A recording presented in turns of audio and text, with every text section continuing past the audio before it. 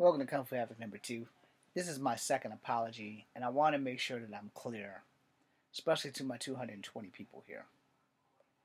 I didn't make that video to offend people. I made that video hopefully to open up people's eyes.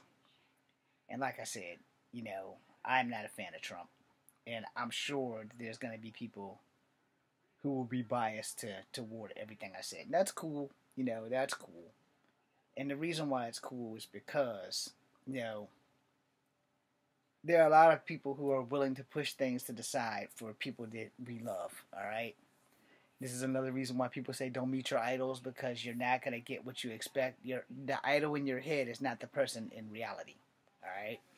And I want to make sure that y'all know that that's clear and that's true. And I try to give you guys 99.9 until the whole 1,000 is needed. Now, like I said, I'm not a fan of Trump. I will never be a fan of Trump. And I got more proof of him being racist than Biden being racist. But I did jump on some shit about Biden in that other video. So I didn't leave Biden out of the fucking fray. I just had more about Trump. And mostly it's because a lot of the things that he has said and has done work more against me. So I will have another video.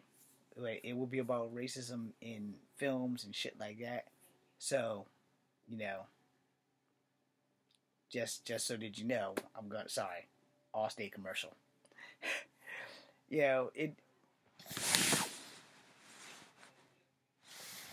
Anyway, so, the thing is that before anybody holds my feet to the fire about coming down on Trump,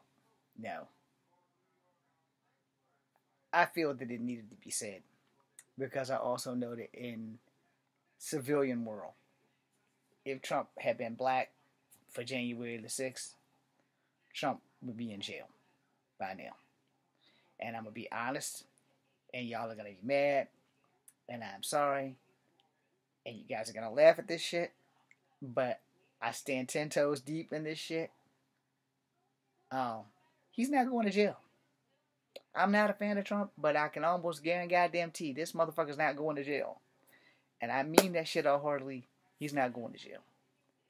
So thank you guys for watching. I am sorry if I hurt anybody's feelings with that video. Thank you.